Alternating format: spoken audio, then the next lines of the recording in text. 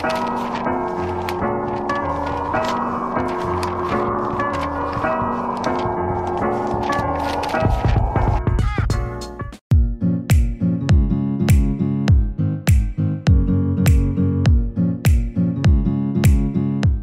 приехали целенаправленно ловить, вот так скажу. Так что, друзья, сейчас беру ящики, ну и все, иду туда. Товарищи уже ушли вниз. Сейчас иду их догонять. Так что увидимся там уже, на месте. Поехали. Так, ну все, друзья, я попер догонять товарищей. А на снегоходе едут рыбаки. Короче, народу пресс. Все соскучились по рыбалке. Сейчас отпустила. Погодка классная. После 40 двадцатка кажется вообще жарой. Вон рыбаки. А ну только приехали. Вон товарищи рыбаки еще подтягивают.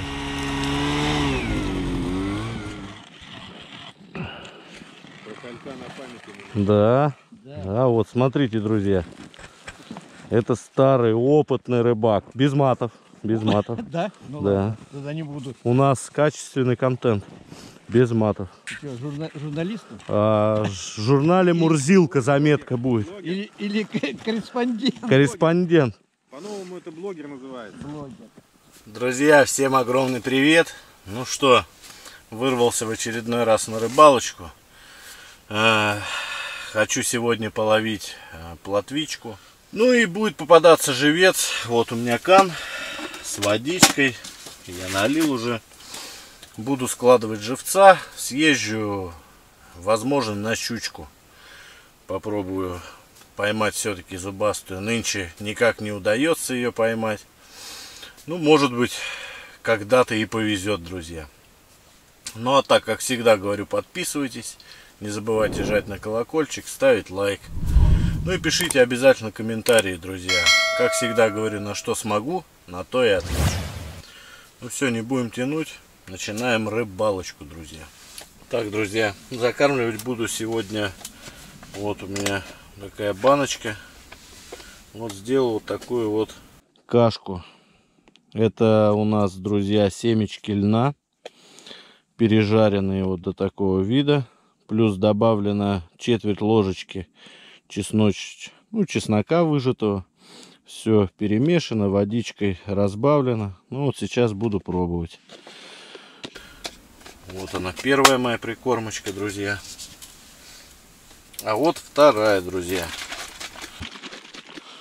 Йогурт. Можно сказать, что йогурт. Нет, не йогурт, друзья.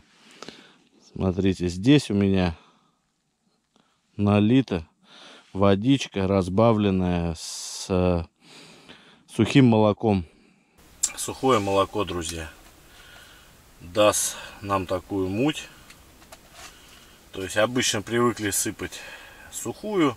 Ну, сухая, пока разболтаешь ее, она пенится, все. А бутылки уже вот разведенные, готовы. Сейчас волью в лунку. В одну вот залью сухого молока, в другую же кину семя льна пережаренные. Я их перемолол на блендере, на кофемолке, точнее сказать. Перемолол, поджарил до такого коричневого цвета. Добавил туда буквально четверть чайной ложечки чесночного соуса, выжатого с чеснока. Водичкой все размешал. Ну и вот сейчас в одну лунку сюда льна, сюда сухого молока. Все там перемешается, я думаю, будет результат, друзья. Так, ну все, я начинаю прикармливаться.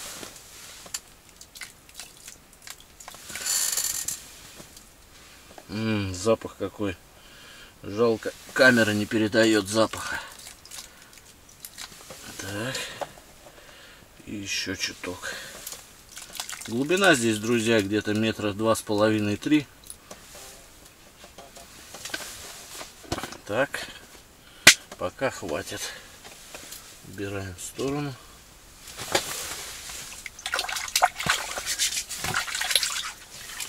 Так. Где моя тряпочка?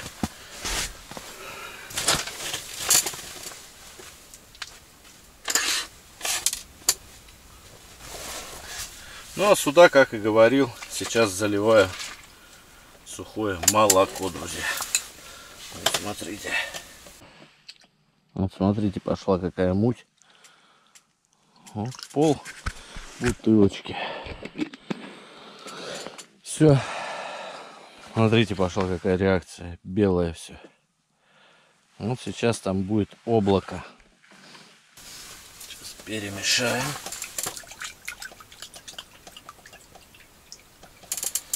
Все. Ну а теперь спокойно, пока прикормочка пошла на дно. Берем. Прикормочка пошла на дно. Собирать рыбку. Так. Сейчас соберу свою вешалку, снасть. Вот она у меня на мотовильце, намотанная. Так вот. Все. Маленько выпрямим леску. Она в процессе выровняется, друзья. В принципе, не так страшно.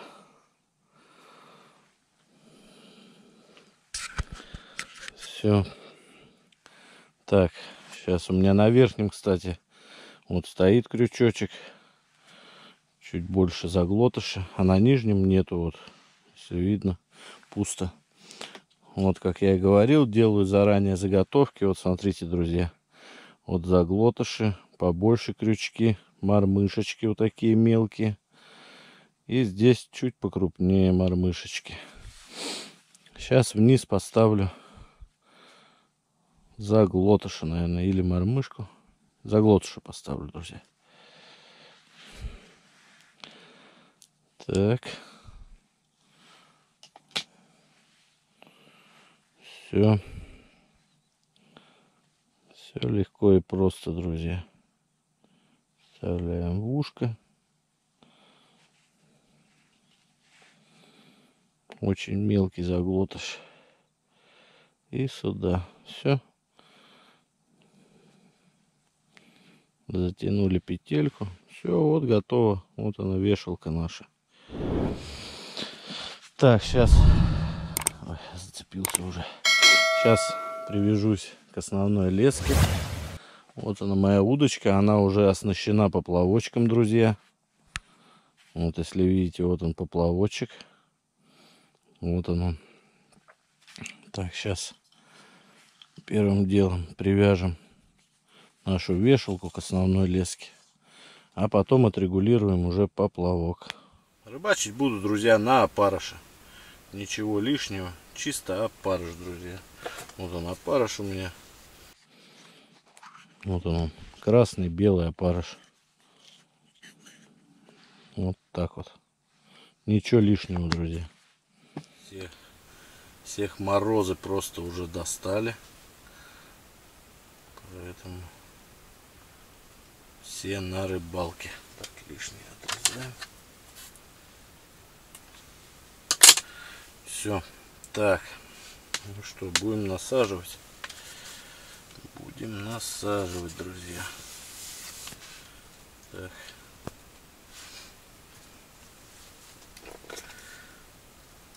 Вниз поставлю белого опарыша, друзья, одного. Вот так прям на цевьё одену. Вдоль вот так вот. Хобана. И все. А сюда поставлю красно-белого опарыша, друзья. Сперва ставлю, как всегда, белого. Белого ставим. Чуть подвыдавлю. И теперь красненького. Точно так же одели и чуть-чуть выдавили. Все. Ну и погнали опускать. Сейчас Поплавочек нам надо настроить. Убираю пока. Так. Ищем глубину. Ищем глубину, друзья. Так, все. Глубину нашел.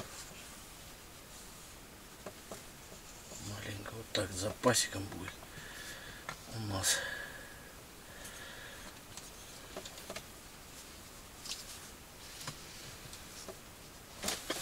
Так. Сейчас поставлю заглушечку.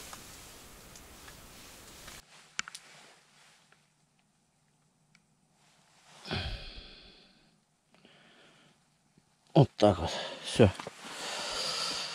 Все. Теперь у нас готово. Это убираем ледок. Он нам ни к чему. Ну все.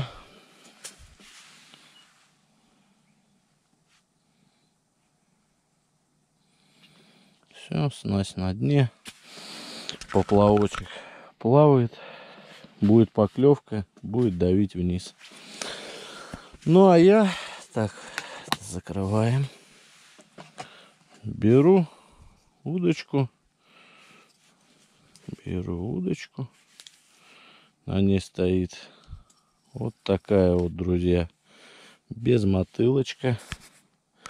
Вот такая зеленая пузо, черная спинка. И кубик стоит, хамелеон, друзья. Хамелеон. Фиолетовым цветом отливает, желтым. Короче, хамелеон, одним словом.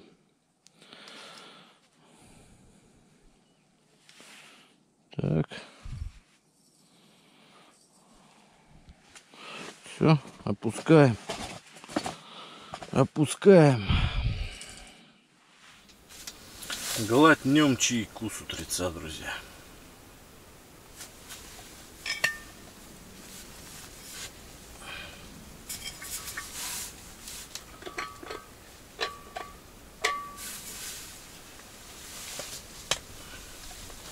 О, клюет. Клюнул он на поплавок. Была поклевка, друзья. Прям притопило нормально. О, есть. Есть, друзья. Есть первая поклевка, друзья. О, плотвичка живцовая. Само то. На заглотыше, друзья. Так, удочку уберу. Так. Нормально. Начало есть. Так.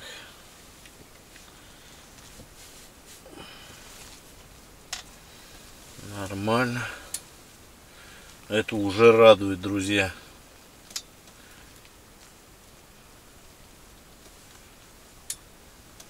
Поплавок. Хотел чайку попить. Вот это, знаете, друзья, как закон подлости. Всегда. Только соберешься что-то, чаю попить, либо перекурчик. Хобана. И пошло дело. Так. Эта лунка у нас, друзья, прикормлена была с семечки льна.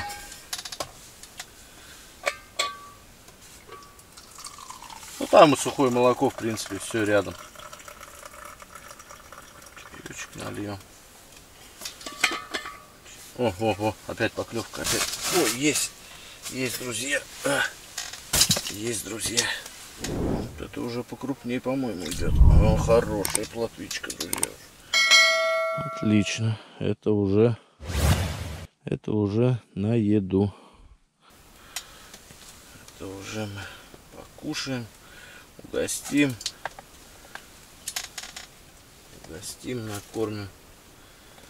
накормим бабушек, дедушек. Так, ну вот семя льна. Смотрите, друзья, поклевка за поклевкой на поплавок. Так, сюда вот так поставлю, буду кидать. Так, где тряпочка моя? Вот она. Вот, собирается рыбка. И это не может не радовать, друзья. Ну все, налил чаю, пока нет поклевки. За ваше здоровье, как всегда, друзья. Всем главное, удачи, успеха в этом году. Это самое главное, друзья. И не болеть. Ну, все. Чай на травках. Душица, смородинка, мелиса. Вкусно, обалденно. Ну классно, что я хочу сказать. Правильно. Выложим тебя, дядя Коля, в блог. Тебе сколько уже их Кого?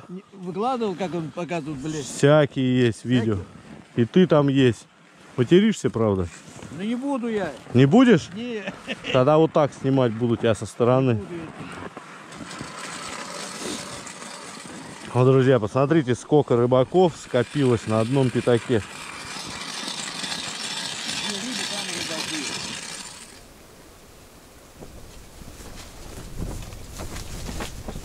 Ветрище разыгрался.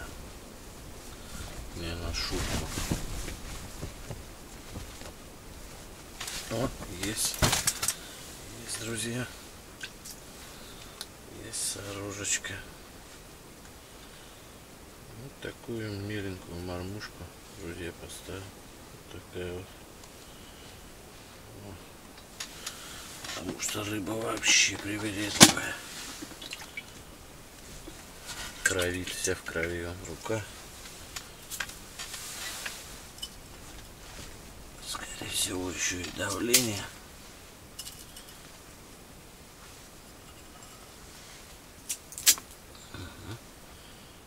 Есть поклевки, но очень-очень осторожно. Просто меленькие. Меленькие поклевочки, друзья. Еле-еле шевелит. Еле-еле шевелит. Залазь на верхний крючок.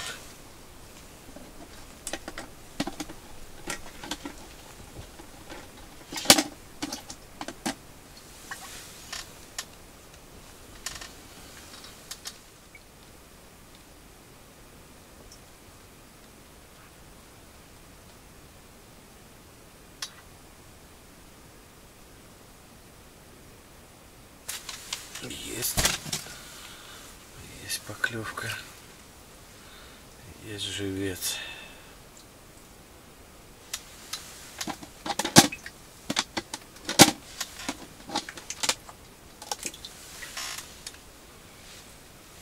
Есть живец, это хорошо.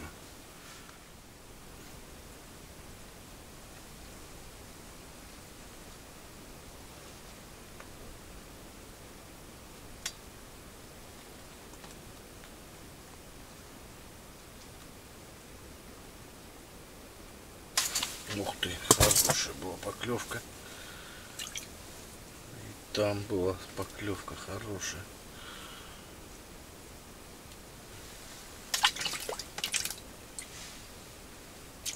На поплавочке. На поплавочке была хорошая поклевка, друзья.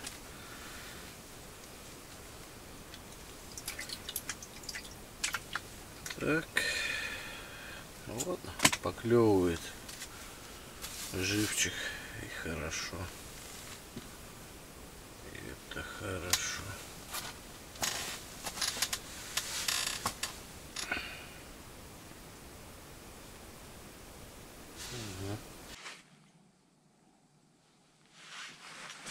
Есть, друзья. Вот и поплавок заработал. Здесь хорошая, покрупнее сорожечка. Кстати, заменил, клюнула, вот, друзья. Поменял крючок. Поставил такую маленькую мормышку золотистую.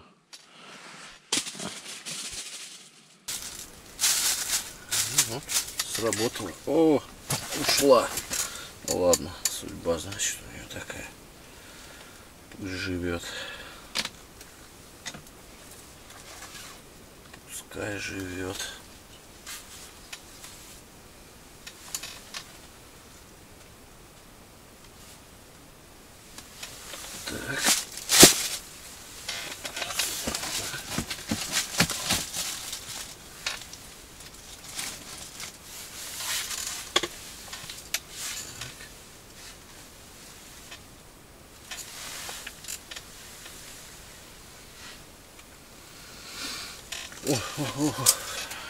Опять сидит, друзья. Сидит живчик. Рыбка собирается потихоньку. Это может не радовать никак. Вернее, как там сказать? Это может не радовать. Или радовать. Это не может не радовать. Вот так, наверное. Так, что-то у нас тут лед. Зацепились. Так, все. Ну что?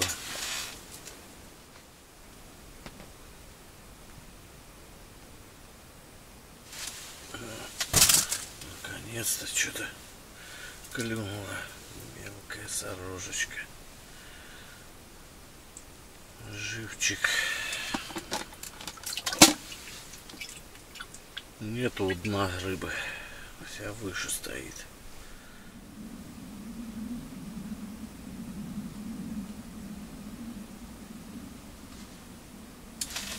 Есть.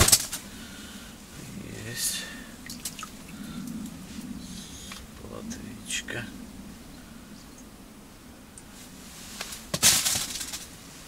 Это мы съедим.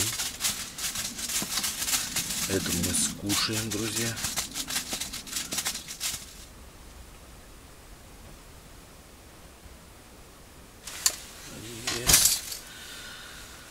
Есть контакт. Есть контакт.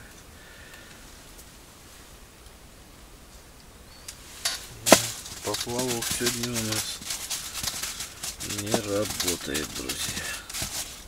Потому что нужно играть. Конечно, если на вешалку сейчас без поплавка просто поиграть, то тогда, я думаю, будет результат.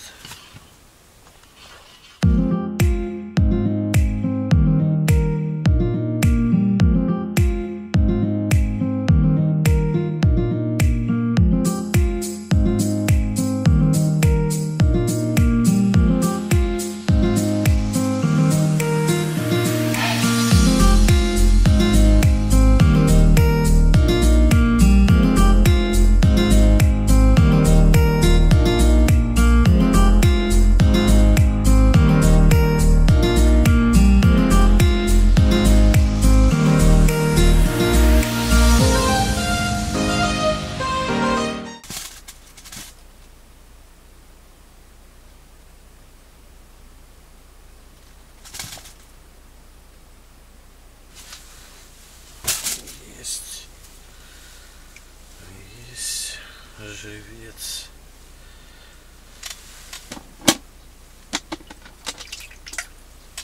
Нормально. Нормально. Поедем на щуку. Был тоже ударчик. Небольшой.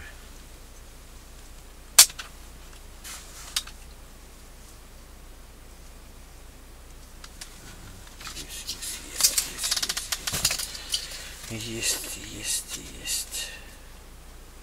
Ну, хорошая сорожечка.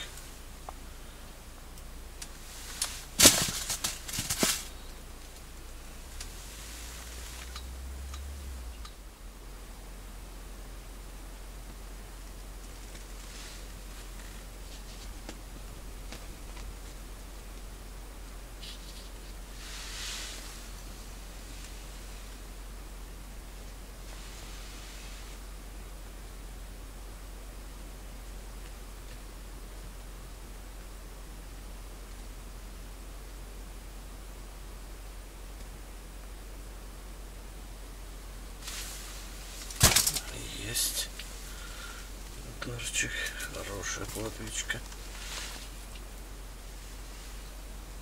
Нормально. Жарешная.